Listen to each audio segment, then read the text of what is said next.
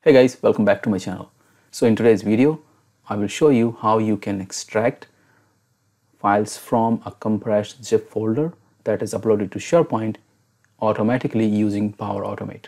So this is my SharePoint document library, and what I want here, when a user is going to upload a zip file to this particular document library, the user should have an option to run a flow to extract the file from this zip folder. So if I call this extract file action, what it is doing behind the scene, I have a Power Automate flow that I can trigger and run. And this flow is going to look at the zip file, look at all the file inside it and extract it out. So as you can see here, all of the file has been extracted. So this is what I'm going to teach you, and you can learn how you can create this capability in SharePoint using Power Automate. So this is my SharePoint, and I have a document library.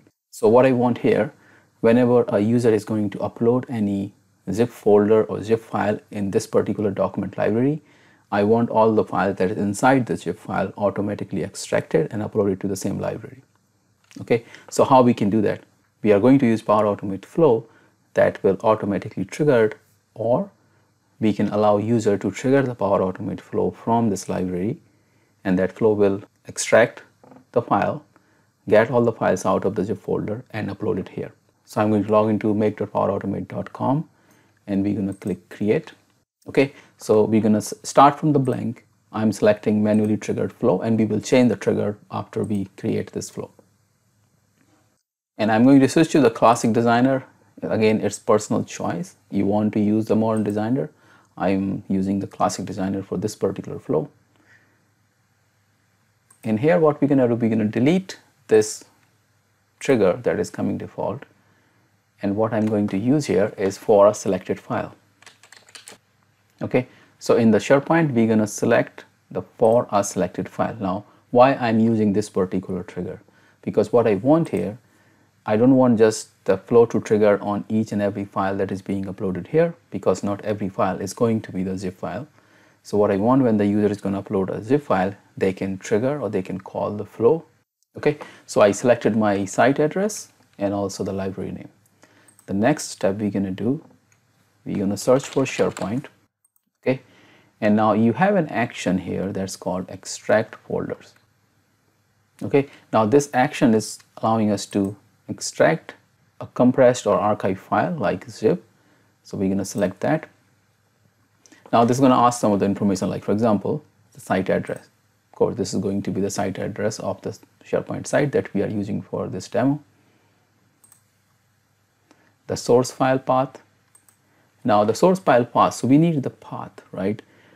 This for a selected file is going to give us the ID and item URL. This is not enough for us to use this information in this particular action. So what we need to do before we even use the extract folder, we need to get all the information for the file for which we are running this flow.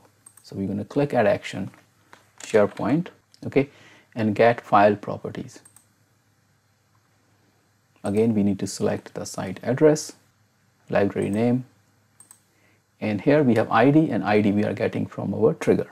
Okay, now when we go to the extract folder and go to the source file path, this action get file property is going to give us the actual path that we need. Okay, so we are going to use full path here, and then we have the destination folder. This is the folder for our document library, because we want to extract all the documents into the same library. So here we're going to use the folder path. Okay, and I'm going to make this override flag to yes. Click save. I also rename this. Okay, so now my flow is ready. Now let's test it. So I'll go back to my SharePoint. I'm going to upload one zip file here. Okay, so the file is uploaded. Now if I go to automate, I should see my flow, and you can see here extract file. We'll click on it. First time it's going to ask me for connection, so I need to confirm that and then run flow.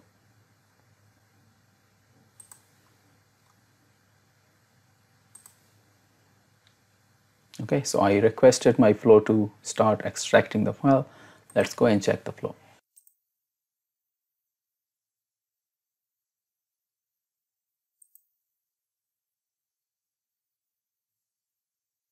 So as you can see, the flow triggered successfully and it actually can get all the file properties and also completed the action to extract.